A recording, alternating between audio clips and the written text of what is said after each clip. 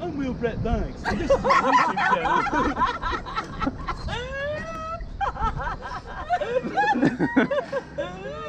Cool.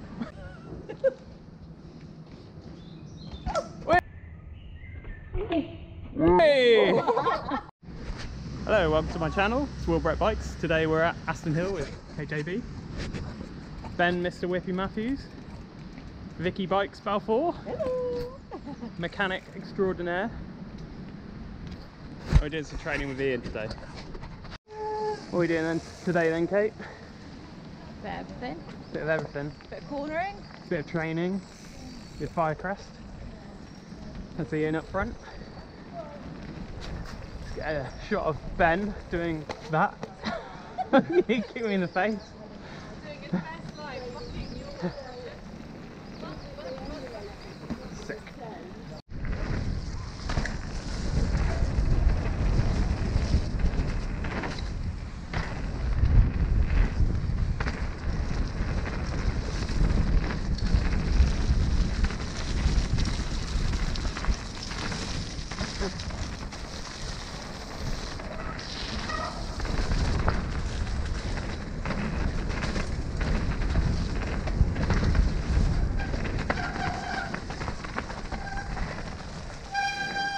Still can't get used to the bike being so light. I bet after the e-bike.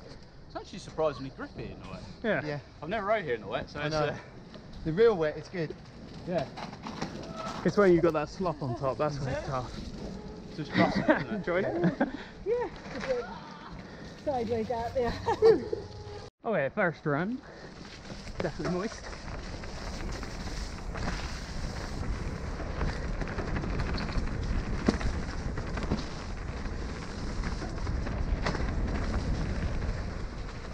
This is great.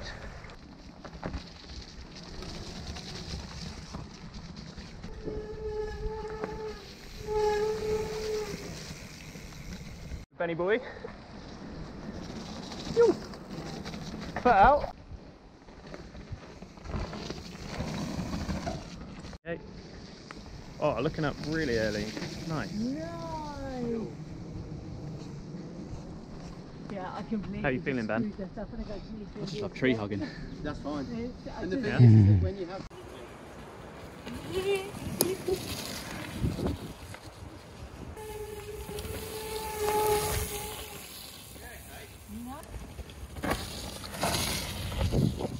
Yo. not many pedals, now you've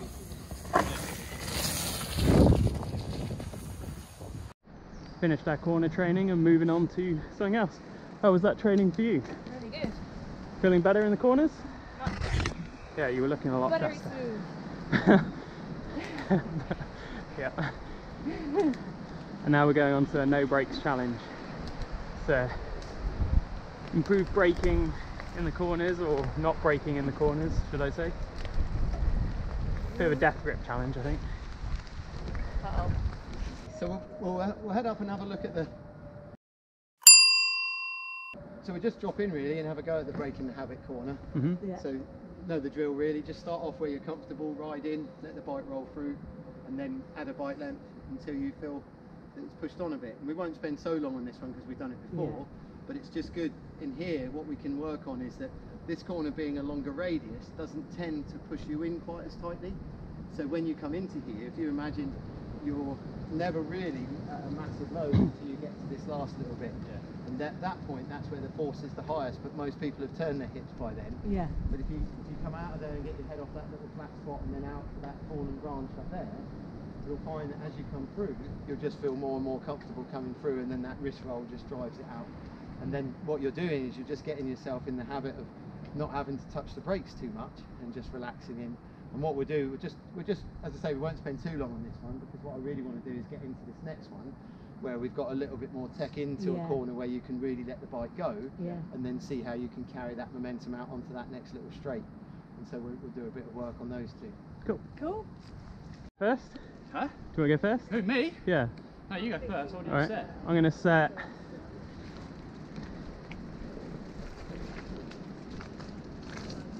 here.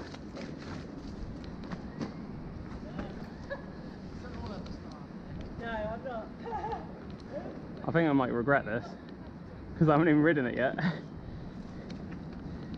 Okay.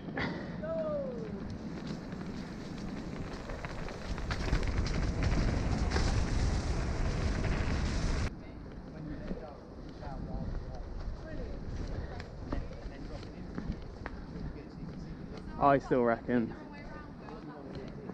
Oh, he's bigger than his belly, yeah. Let's see. A tent number 2, you go so much speed. Which isn't true. What's happening is the rear wheel pushing up. So what you want to do is to create more resistance. No brakes. Here we go. Yeah, so if you imagine this. Death gripping in. What we're trying to do is to roll that back. Oh, he's on the brake. He's on the brake. What we're trying to do is.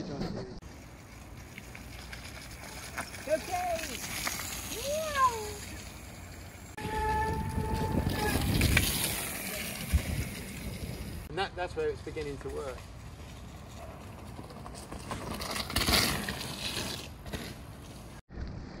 Okay, going to use some of Ian's tips on where to brake in the corners during the Death Grip Challenge.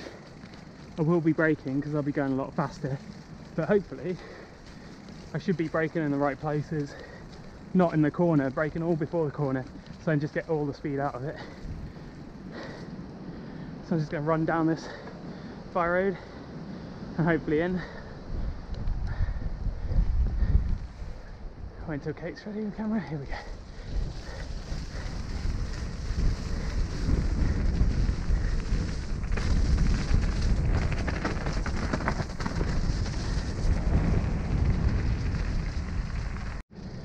Okay, that felt pretty good, but I reckon I can go quicker. I think coming in on the fire road was not ideal.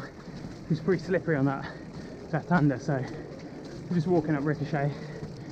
Gonna try and get a better speed. Kate's on the corner with the camera, so we'll be able to tell from multiple angles. Okay, starting a bit higher up, hoping that a bit more trail will give me a bit better flow and a better entry into that corner. Here we go. Oh, I got so much mud in the eye already.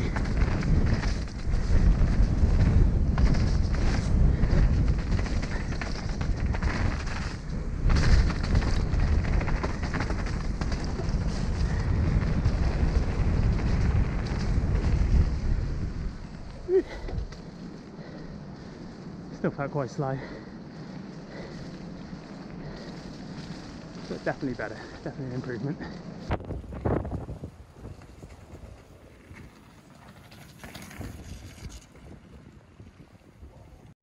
That's it for the Death Grip Challenge portion.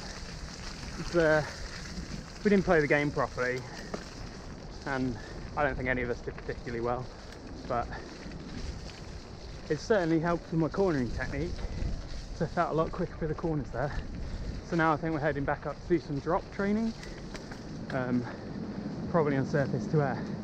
So let's head up there. Come over to these drops now on surface to air. There's no one here. Ian just walked us through some tips on how to do it best.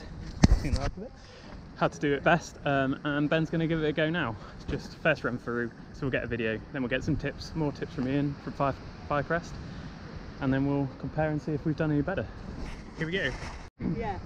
Here we If go. somebody could just hold my hand. Yeah.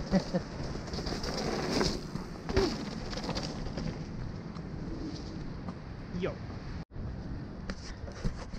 Okay. First run, got my Garmin on in case I get lost. Clean surface to air. Oh.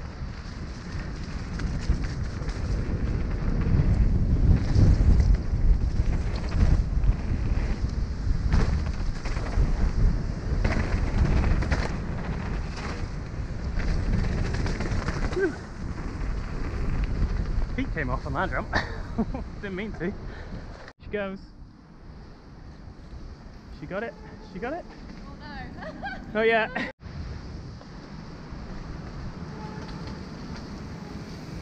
Phew.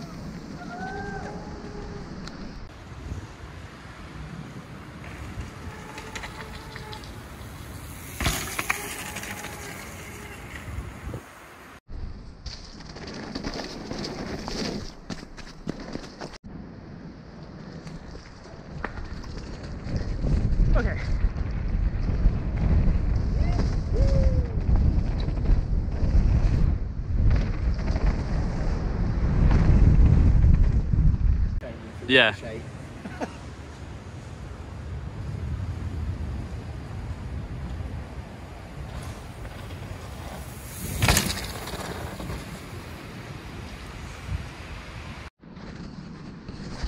So that's it, the training's over. There's some pretty good gains. If you want to do some training, here's the details, Firecrest. And talk to Ian, we'll sort you out with some brand new skills and techniques and you'll be flying. Okay, just me and Kate left, everyone else is gone. Training day's finished with Firecrest. We're just going to have a quick lap down Ricochet, which is medium features. I believe it's pretty rooty. Just go at your own speed, I guess. Hi. Use your learnings. Ready? Ready? I'll see you at the bottom.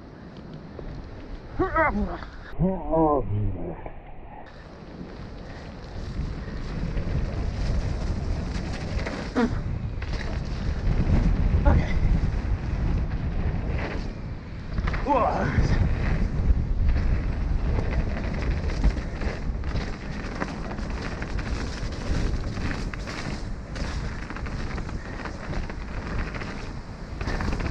Coming to that bit we did the no brake challenge earlier.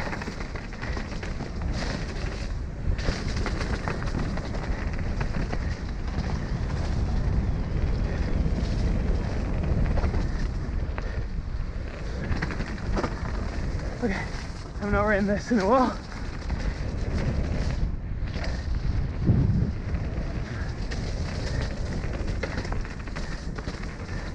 Oh, 29, flying through. I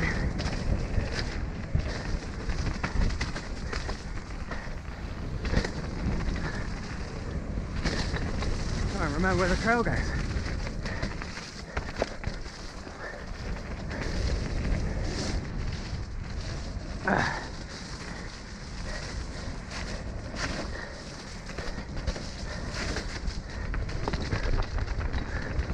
Ooh, no brakes.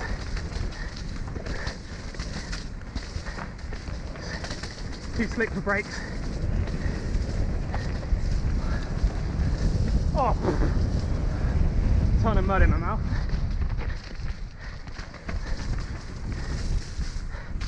Wow, it's so muddy. Can't see. Oh, I can't see. Woo! Probably sliced over in that, but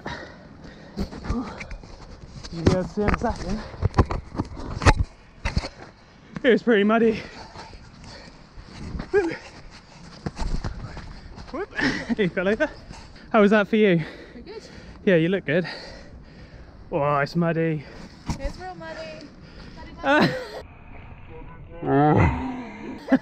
Oh, had a dodgy curry. Did you use any of the training techniques? I did. I tried to look up and around the corners. I managed to do the bigger drop. Yeah.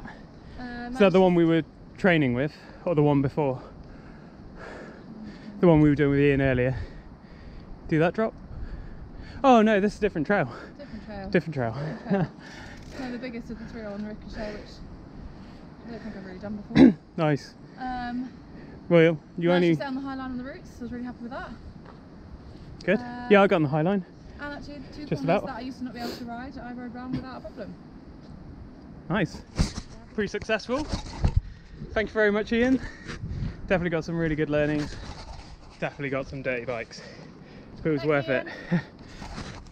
If you want to do some training, thoroughly recommend Firecrest and Ian Warby. You can find him on Instagram, Facebook, or at firecrest.com, I think it is. But there'll be links in the video. So thanks for watching. If you like the video, like and subscribe. And we're off bouldering now, so change out of this muddy stuff, do something else fun. Hey? Into some climbing gear. Into some climbing gear. Here we go.